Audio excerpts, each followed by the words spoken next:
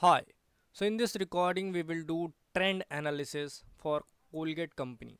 We are given with this data, and by the end of this recording what you will be able to see is, let's say, for the loan funds. So we have only taken loan in 2010 to 2011. Then the dividend year wise, likewise we can see initially the capital employed increased, then in the year 2021 it has decreased, then again it has increased. So this is what we call trend analysis. We will be utilizing VLOOKUP function as well as offset function. This is similar to what we have done in share price chart, where we have drawn the graph for share price of multiple companies. So let's begin and let's see how to do that. First thing first, so simply I will be copy pasting this from sales to number of shareholders, control C. Then what I can do is I can simply paste it. Then I will be giving them unique IDs 1 2. Why unique IDs? Will show you in a while. Now I will be using, first of all let me create a list. Why list? So that I can choose what particular value do I need to see. First of all, merge and center to make it look more aesthetic. Then I will be going to data. Under data you have to find data validation like this. Then go to list. What is the source? Source is this. Okay, so now I can select this or that. Okay, now I will be using VLOOKUP is equal to VLOOKUP. So what is the lookup value? Whatever I am selecting here through this list. What is the table array? Table array is this, which we have created. Now, comma, what is the column index number? Do I want this or this? I want this number to appear so that I can utilize it in my offset function, right? So press 2, this second column. I want an exact match, hence I will be using false. Hit enter. Now I will be getting number 11. So I can see the number are changing. This is a good thing. Now I want trend analysis, which means on my x-axis I want years to appear, and on the vertical axis, I mean on the y-axis, I want the values to appear. So first of all I will be copy pasting this years because I have to ultimately make the graph.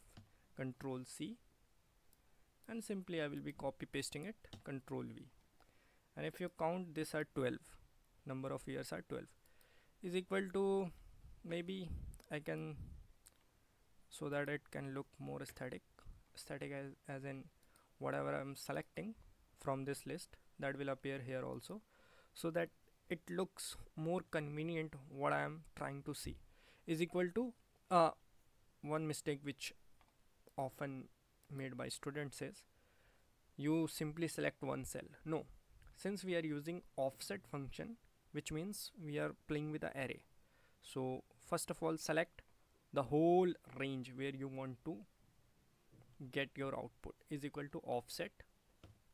What is the reference? Reference is you are fixing one point. In my case I am fixing this operating results, right? Now it is asking rows. Offset is for jump. How many rows do I want to jump? Now if you look closely, if I select say sales, then it will give me output 1, right? If I select other operating revenue and other income, it will select it will give me 2. So accordingly, if I giving this as a reference, if that output is 1, then it will jump 1 row below. If it is 2, then it will jump 2 rows below. So instead of writing 1 2, I am selecting this. Whatever I am selecting here, that will appear here, and accordingly this will jump. How many columns? Since this is column number 1, so this height is 1 only. If you see, this is one cell only. What is the width? Width is 12. You can count the years. Now control shift enter. Remember that, control shift enter, don't press control enter. Here you go. Now what I was saying is, if you see reserve and surplus, accordingly it is 11, and accordingly the values are getting changed. Now the final step, you can go to insert, and maybe you can select 2D column chart. You can select the chart whatever you want to, that's up to you. Now you can go to select data. I am first of all removing it. I am adding it in the series value. Maybe this.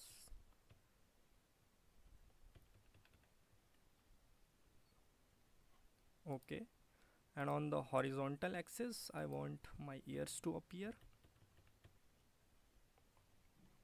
Okay, hit OK, and your beautiful graph is here.